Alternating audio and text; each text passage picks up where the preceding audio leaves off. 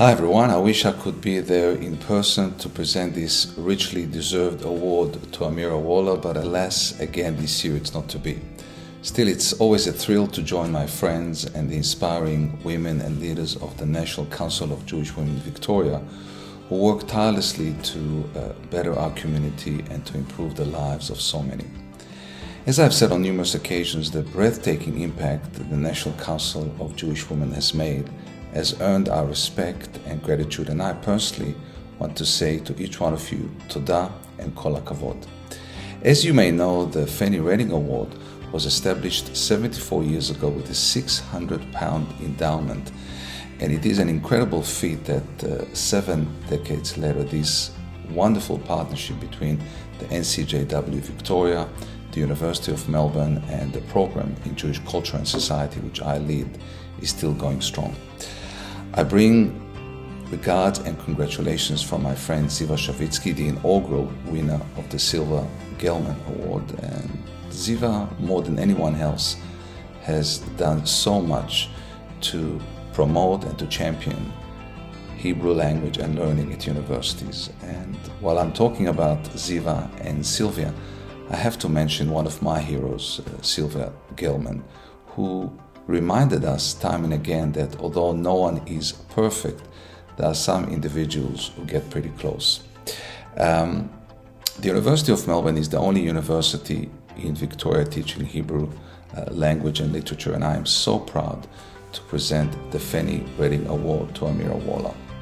I think that if Dr. Reading was alive today, she would be delighted with this year's selection.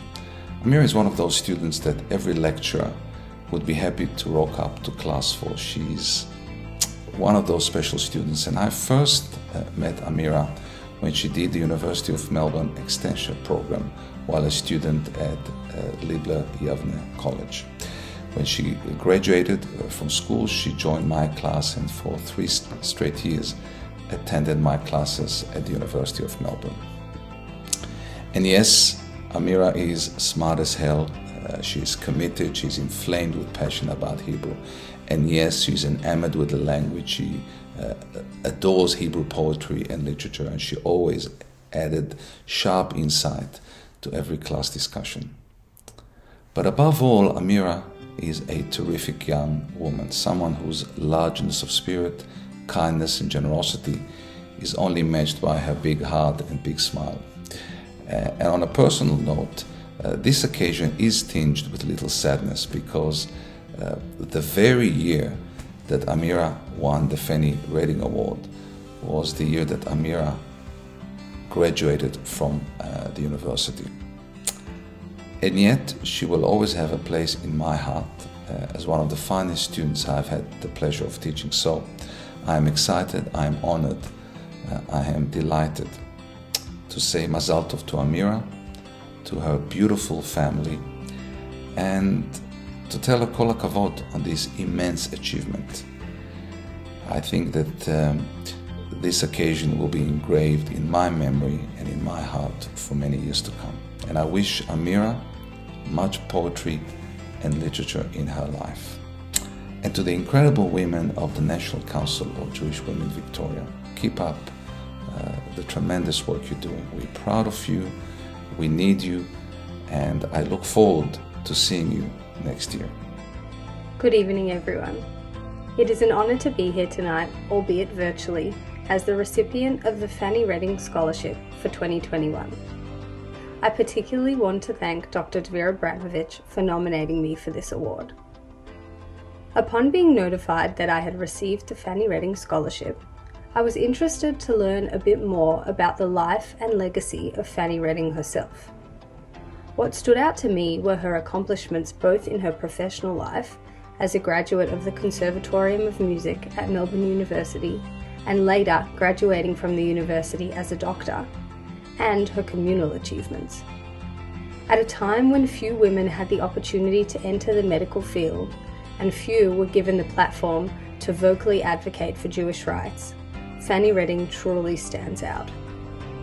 Her dedication to achieving improvements within the Jewish community culminated in her founding the National Council of Jewish Women of Australia in Sydney in 1929. I am, as I'm sure many here are too, very grateful for her long-lasting contribution to our community and for providing a platform for recognition of girls and women within our community. Like Fanny Redding, I am currently studying at the University of Melbourne, undertaking a Bachelor of Arts with a major in psychology. My connection to the Hebrew faculty at Melbourne Uni began in 2017 when I completed tertiary Hebrew units under Dvir's guidance as part of my VCE. Since then, I have completed many Hebrew units throughout my undergraduate degree. Speaking in Hebrew, connecting with other young Jewish students, learning the poetry of Agnon, Bialik and Rachel, just to name a few, has truly been the highlight of my university experience. The friendly and warm yet intellectually stimulating environment created by Dvir and his classes is unlike anything I have experienced in other subjects throughout my studies. I am truly grateful to the university for enabling me to continue engaging in my Jewish identity and improving my Hebrew skills in a university context, and to Dvir for his ongoing commitment and guidance to his students. Thank you again to everyone at the National Council of Jewish Women for presenting me with this award and for recognizing the importance of studying Hebrew and Jewish history and culture at a university level.